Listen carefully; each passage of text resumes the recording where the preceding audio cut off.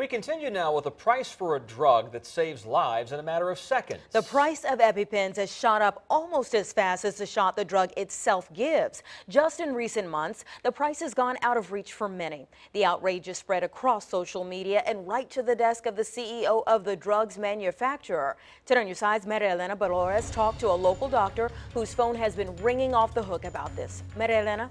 The doctor I spoke with today says it's a matter of life or death. Having an EpiPen is just that important. But over the last 7 years, the price has skyrocketed. In 2009, it was $124, made a bunch of stops all the way up to $609 in 2016. And this has a lot of parents and patients frustrated. The Newport News office of Allergy Partners of Hampton Roads is normally quiet.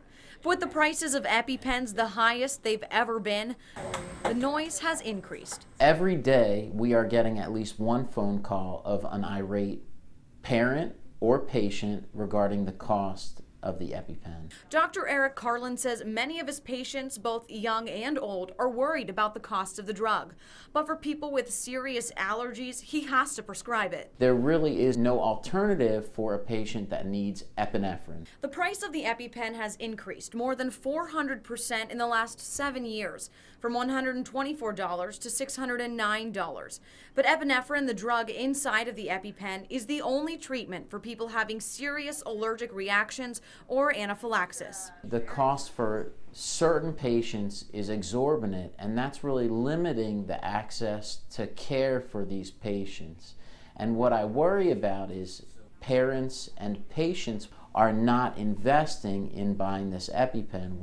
Mylan, the company that makes the EpiPen, has increased their coupons for the drug. They're also releasing a new generic version of the EpiPen that will be available in the next few weeks, giving Dr. Carlin hope that more people will own and carry an EpiPen. The only proven treatment to reverse severe allergic reactions is epinephrine.